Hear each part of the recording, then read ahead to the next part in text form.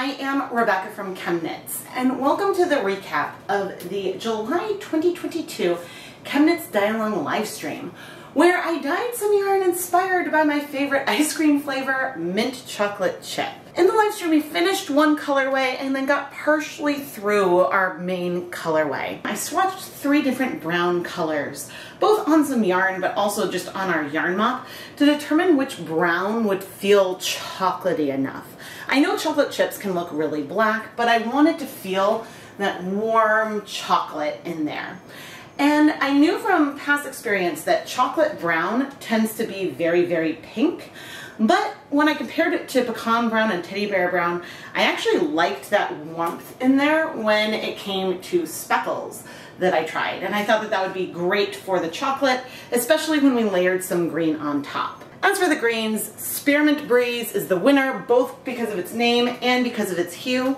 But in its concentrated form as speckles, it's brighter than what I want for my ice cream. And so I went ahead and speckled 3 skeins of Knit Pick Stroll, which is 75% superwash merino, 25% nylon, with our chocolate brown. And I also speckled 3 skeins of Knit Pick Swish DK with that same color. Swish DK is 100% superwash merino. If you want to learn more about either of these yarn bases, I do have affiliate links down in the video description. And in this recap, I'm now going to add the mint to our chocolate chips. But before I add the mint, I kind of want to figure out what depth of shade I really want to get a soft mint color.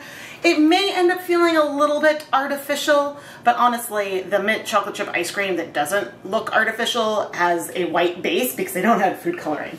So there's an artificialness to that mint color anyway. Off camera, I made a 1% stock solution of Spearmint Breeze. And then taking 5 20-gram mini skeins of Wilted Dye Force Crazy 8, I set up 5 different cool vats to get a fast view of the depth of shade I would want for my ice cream.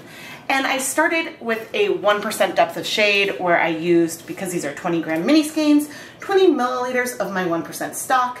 And then in the other containers, I added 10, 5, 2.5, or 1.25 milliliters of the dye before adding the yarn and stirring it around. Even though the dye isn't fully set, I would be able to use the colors that I'm seeing here to just help me determine how much dye I might want to use on my full skeins. Once all the dye absorbs into each of the mini skeins, we would have a 1%, 0.5%, 0.25%, 0.125%, and then 0.0625%. And I would say that these 3 are definitely too deep. And what I'm wanting, you know, at first I didn't think that this one was what I wanted, but honestly, this might be, even though there's still a little bit more color it can absorb, the right color. Because this one is looking kind of good, but it might be a bit too deep.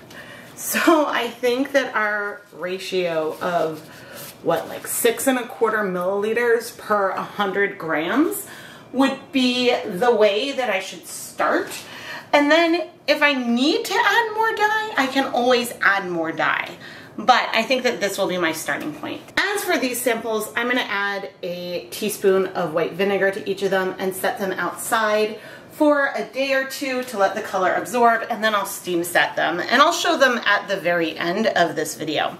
I could have gone and done this in mason jars so we could see more of the finished color right now, but I really just wanted to get a quick sense versus waiting a couple hours to see where I would want that color to go. And so I don't know if it's gonna match the ice cream picture, but this one says yummy to me, and it makes me want ice cream. So that's where we're gonna go. You know, the next few days will be so hot that I'm now out here with the 5-gallon bucket I used as our pre-soak, about 37.5 milliliters of our stock solution. And we're gonna dye all 6 skeins of the chocolate chip yarn together using this cold process technique. There's no acid in here yet. And I'm choosing to do this because We want a pastel color, and we want it to be well distributed over the yarn. We don't want it to all strike too fast. And so, let me go get all of the yarn. This is completely different to what I thought I was gonna do in the live stream. Ooh, but that color is so good. Oh, but yeah, this is the way I would recommend to people anyway, to get good color coverage sort of all over. Now, when I'm mixing things up with no acid in here yet, I am separating the skeins and raising and lowering them. And that is because sometimes if you have parts of the yarn that are stuck together, you don't end up getting color there. And there will be some tonal variation, but I'm okay with that, and I'm loving where this color is going. Now we need our acid. I'm going with probably, maybe it's approximately a cup of white vinegar. And I'm once again gonna just help stir things up. There's so little dye that we're using that it's hard to tell. There's still a little bit of color in the water, but a lot of it is, you know, in the yarn. And so now we just need to go get a cover. Hopefully we've been in focus, but I'm gonna get a cover this bucket, leave it outside probably for about 24 hours, and then off camera I will steam set this and that other yarn that I've set up, wash the yarn, hang it up to dry, and now we can finally look at my mint chocolate chip inspired colorways. I do have one last thing to do. We've got our yarn mop here, and hopefully I'm not going to spill too much as I transfer our dye stock into this bottle. We really didn't use very much dye at all, but I'm going to label this and store this for another project. But we have a little bit of dye on our syringes, and yeah, we're gonna put this all on this yarn mop that we had used during the live stream. So I'm just cleaning these out to add a little bit more mint to this very, very chocolatey, because of all of the speckles that we did, colorway. And then the last thing that I'll do with this is we've got some dye in this cup. We're gonna put it in a few spots and just literally wipe and mop out the green to try to leave no dye behind, and also just to add a little bit more mint to this mostly chocolate yarn. So I'm going to steam set that, and now let's see the finished dry yarn. And here is the dry mint chocolate chip ice cream yarn. I am so glad that we went for chocolate brown for the speckles. I think that using this pinkish brown with the green on top really does give that warm brown feeling. It's not feeling as pink to me anymore now that it's dry. There may be a few like pinkish elements here or there throughout the yarn, but overall it feels like chocolate. It reminds me of the milk chocolate Andy's Concrete I was talking about in the stream, where they used in the custard melted chocolate chips and blended it in, so you got these little like streaks of chocolate. Mwah, amazing. I'm also just really happy with the amount of color coverage that we got. I am now forgetting the exact depth of shade that I went with, but let's take a look at our mini skeins. There is our lightest depth of shade, which I think was the one that we went with. Yeah, this would have been seeming like a little too much food coloring for me. There we've got the deepest. So this color isn't that dark. Spearmint Breeze isn't that deep of a color overall. Now, there's no reason why we had to do this on our mini skeins of yarn. We could have taken a look at the depth of shade by just mixing these colors and even putting in something white like a paper towel or a cotton ball to absorb that color to get a feel for how much I wanted to use on the yarn itself. But this did work really well, and as a fade set, it's adorable.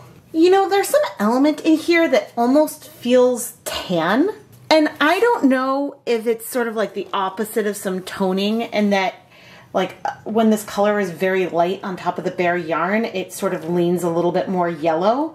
I think that's probably what it is, or I'm not sure, because on the deepest one, there's some elements that almost feel like, I don't know, dirty. I don't think there was something in my steamer basket. I suppose it's possible there was some residual color in the steamer basket. It doesn't like bother me as a whole, but I did just want to point it out. Speaking of the yarn mop, here you really feel the pink.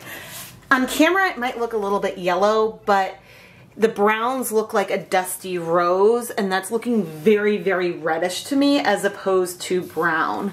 In fact, over here I can see some more of the, in here, the probably either the teddy bear brown or pecan brown compared with our chocolate that's all over. I did take some individual images of each of those swatches, so that way maybe I will remember in the future which is which. But yeah, just the chocolate brown is nice and red. It's just with the green on top of it. On our mint chocolate chip yarn, it feels like a little bit cooler toned, or the warmth helps with the chocolate feel. But on its own, it does feel very red to me. The yarn mop could have taken some green. I think that if I had layered my mint green color all over, that really would have given this a super chocolatey mint ice cream feel, but I also do like it as it is. And now here at the end, we're back at the beginning with the first yarn I dyed in the live stream. This yarn has a little bit of all three of the brown colors that I tried. You can see a little bit more of the reddish chocolate brown here. And there are some notes of the pistachio green, which I considered, but ultimately it wasn't blue enough. It was a little too muted to really give that mint feel, that artificial green color that we associate with mint flavor. I wonder, like, I've definitely had like mint ice cream where it's been white, so I'm assuming a lot of the green comes from food coloring. But now I'm curious, and I sort of want to like blend up a lot of my mint and see what color I get. But I digress. And here we have it. All of the yarn that I dyed inspired by my favorite ice cream flavor, mint chocolate chip.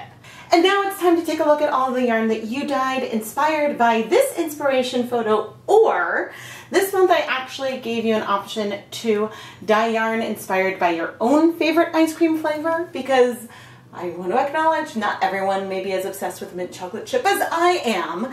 And so I'm curious what other like ice cream type flavors you guys came up with. When I'm sharing any pictures, if someone mentioned another flavor, I'll try to pop that on the screen, but I have no idea what the submissions are going to be like yet. But anyway, if you would like to be featured in future ChemKnits dye-alongs, just share the yarn that you dyed inspired by the photo or theme with the hashtag ChemKnits dye-along on Instagram, or reply to the inspiration photo on the public ChemKnits Facebook page, and I'll pull as many pictures as I can to feature in the recap. I don't yet know what August's dye-along theme will be, but make sure you're subscribed to the ChemKnits Tutorials YouTube channel and turn on notifications. This is the best way you can make sure not to miss the dye-along live stream, and it really helps out the channel a lot as well. If you love the yarn that I dye, go and check out the ChemKnits Creations Etsy shop. You can search the shop for ChemKnits dye-along and you'll see yarn that comes up for, well, whenever this is listed and past dye-alongs. It's an easy way so you can sort and find yarn in case there's a colorway for one of these dye-alongs that you would like to bring home and turn into something fabulous. I am Rebecca from ChemKnits, and thank you so much for watching.